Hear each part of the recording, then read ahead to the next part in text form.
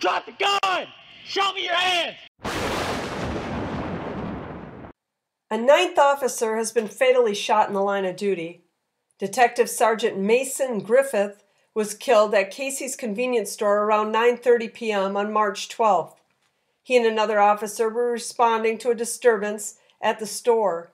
When the officers arrived, a shootout occurred between the officers and 35-year-old Kenneth Lee Simpson.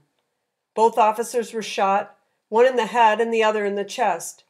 Sergeant Griffith died at the hospital, and the other officer is in stable condition. Simpson has a long criminal history dating back to 2004 when he was a teenager, and had several current pending charges, as well as a warrant for his arrest for failure to appear in court in 2022. Detective Sergeant Mason Griffith is the 9th officer to die by gunfire in the line of duty. These are the faces of the other 8, as well as their killers. In all, 18 officers have died in the line of duty this year, as well as 5 canine officers. In 2022, 64 officers died of line of duty gunfire deaths.